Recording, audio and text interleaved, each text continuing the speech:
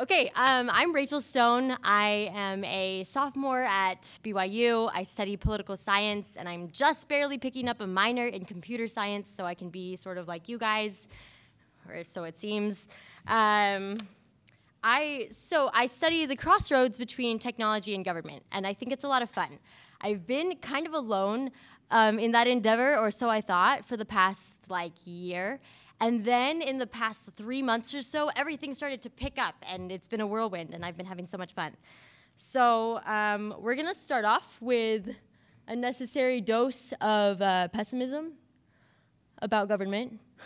I don't know whether, okay.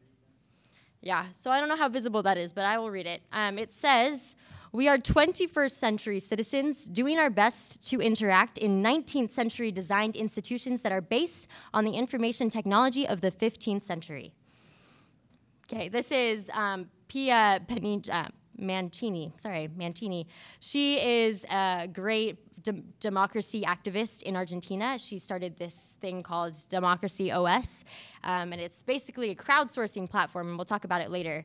But she's identifying the fact that in today's government, the few make the decisions of the many, which sounds familiar, and also that there's a steep cost of participation. If you want to be deeply involved in politics and the governmental process, it costs a lot. So here's a little bit more optimism from Beth Novick, and I have, in every formal discussion of technological government, have started with a Beth Novick quote because I love her. She used to be the Deputy Chief Technology Officer at the White House, and she says, "In a Cambrian era of big data, of social networks, we have this opportunity to redesign these institutions. We invest plenty in innovation, in broadband and science, education, and research grants, but we invest far too little in reinventing and redesigning the institutions that we have." And so what she's suggesting is a top-down reevaluation of the way that we govern ourselves today in the 21st century, and a top-down redesign of those processes, okay? So we see a couple themes in this discussion of 21st century government. We see e-governance and crowdsourcing and e-participation and lots of transparency and direct democracy and big data, which is great because every other place has been talking about it for 5 years. Okay. So who's been on this website? Okay, we have a couple hands. So this is the hallmark healthcare.gov. And this is probably the worst introduction to an American's technological idea of government that there was. It crashed multiple times. Here's a little news thing about it. It says, after 2 years and $2.1 billion, healthcare.gov is unfinished. And people are still pretty unsatisfied with that system. But it's part of this transformation, which we're watching, where governments are starting to put a lot more of their information online, make their services available. So let's learn a little bit more about that. The United Nations has been tracking e-government for about 7 years now. The most recent survey that came out was in 2014, and it put the United States of America at number 7 in the world. Congrats to us. Republic of Korea is the first. That's a little awesome and scary. Asia's cool. We are the first in the Americas, however, to top that. So we have a little bit of a leg over somebody. I like to show this particular website. This is the Republic of Estonia, and I am a big fan of Estonia because in 2005, they were the first to try to implement e-voting.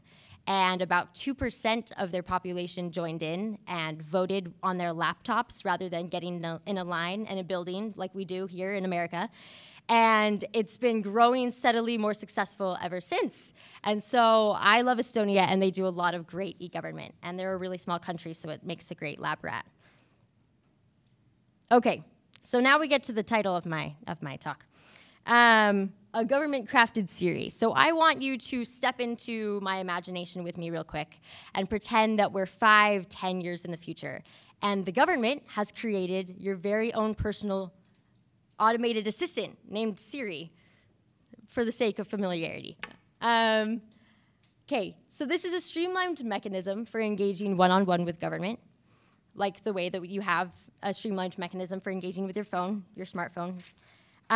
It's created equally for public servant and average citizen, meaning that your government researcher can use it, your poli-sci professor can use it, you can use it as the average citizen.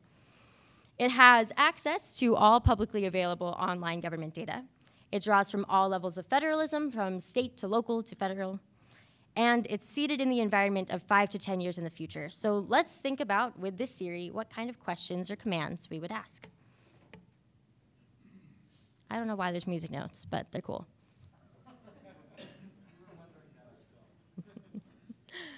All right, question 1. What are the new Salt Lake City regulations on self-driving cars? Send the clip of my congressional hearing on net neutrality to my email. What percentage of the state budget is transportation-oriented or energy-oriented? What is my projected tax return for this fiscal year?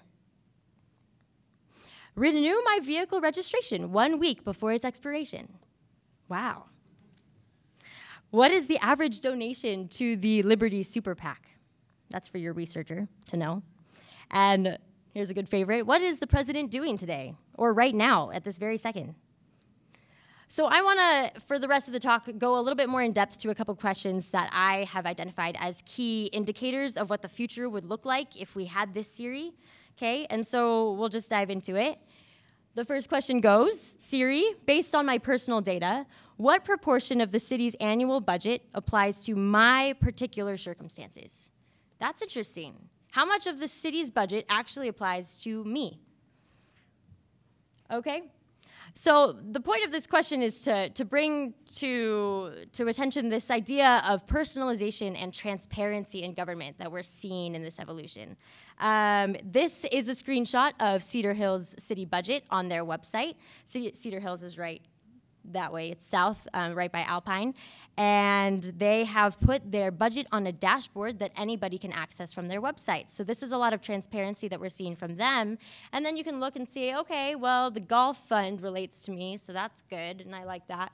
And the water and sewer fund relates to me, and I support that, but not maybe the capital project fund, not so sure about that. And so you have a deeper stake in what's going on.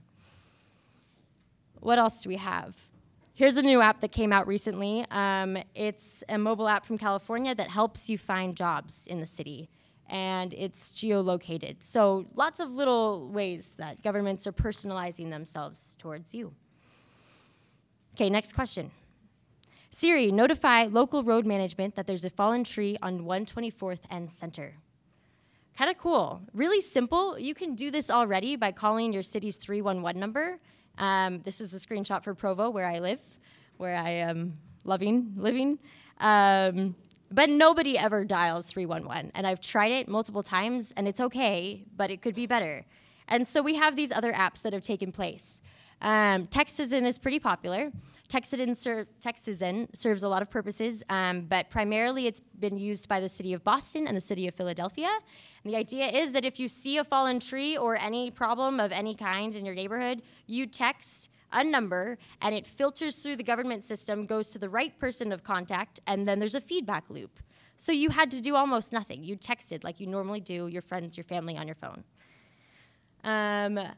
There's a similar app called Citizens Connect that does about the same thing. They're coming out in a lot of different cities, and there's one that we're working on here at BYU. So Utah can have it too. I think smartphones are one of the greatest things that have ever happened to government, and we're just barely starting to realize that and capitalize on it, and this is one of those ways.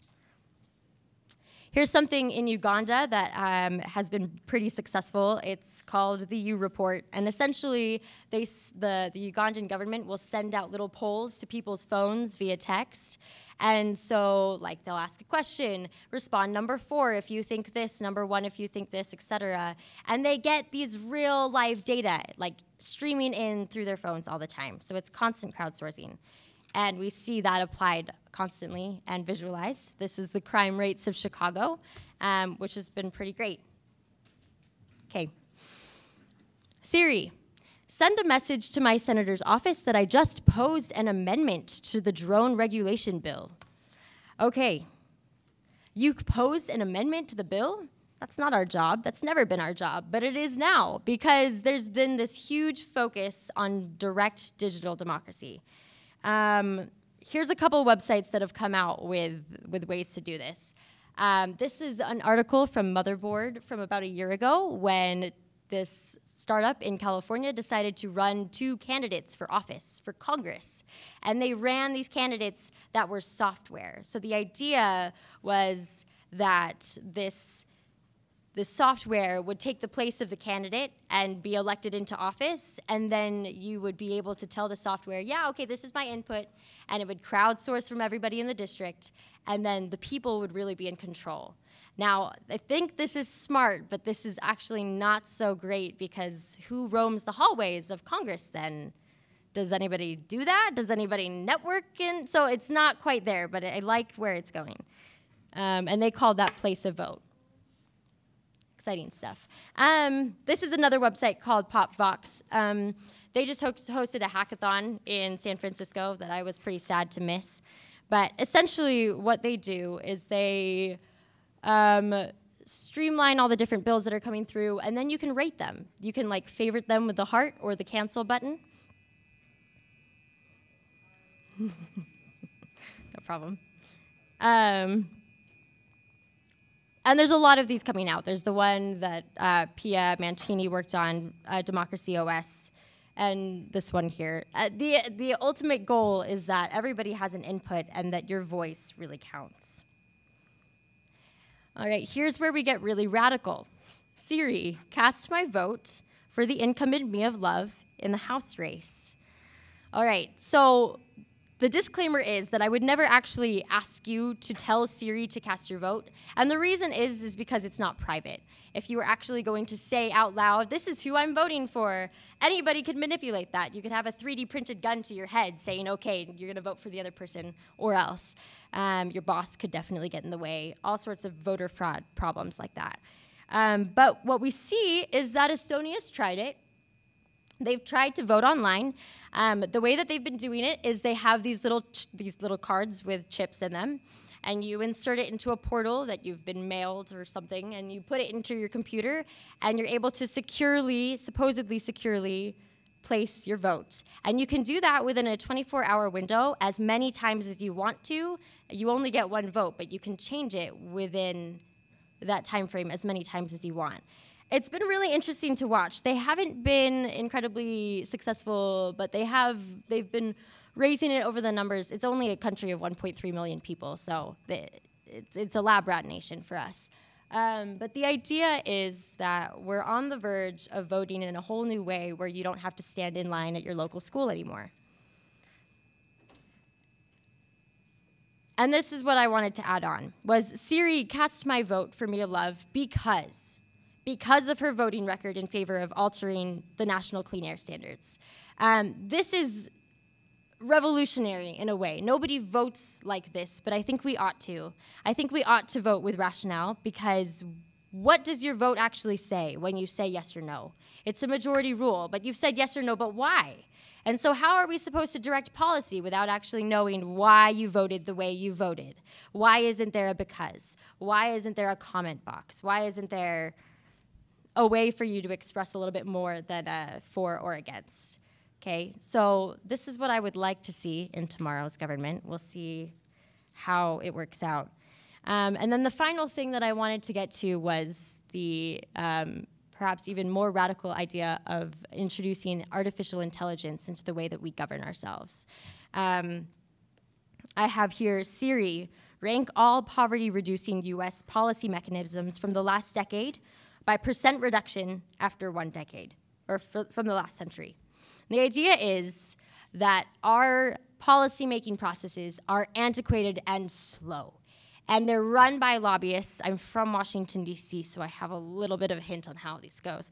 And it takes a lot of time, and we're constantly depending on outside resources, private resources, to furnish us with information. You who have heard of IBM Watson know that he Watson has all this information in his great repository and can access it. And so we can access that for publicly serviceable reasons. And so finally, Siri, weigh the arguments for and against reproductive genetic engineering in support of the Supreme Court case, assuming this probably will happen. Weigh the arguments. Help us figure this out. There's this idea introduced by Herbert Simon of bounded rationality, and that idea is that human cognitive limitations, that humans are limited in the way that they can process information within a certain given amount of time. And we know that in Congress, we are always on a time constraint. And so the idea behind this is that we're able to surpass bounded rationality and use the tools of our collective brains together, our collective technologies together to create a better way to govern ourselves in the future. I would be amiss without referencing this app called Justify, which is one of my my collaborators' great life works. It's an online tool that you can use to make rational decisions, from which sock to choose to wear in the morning, to whether you should take the job, to whether you should vote for and against a certain policy. And that's us at the hackathon a couple months ago. So that's all I have for you. Thank you very much for listening.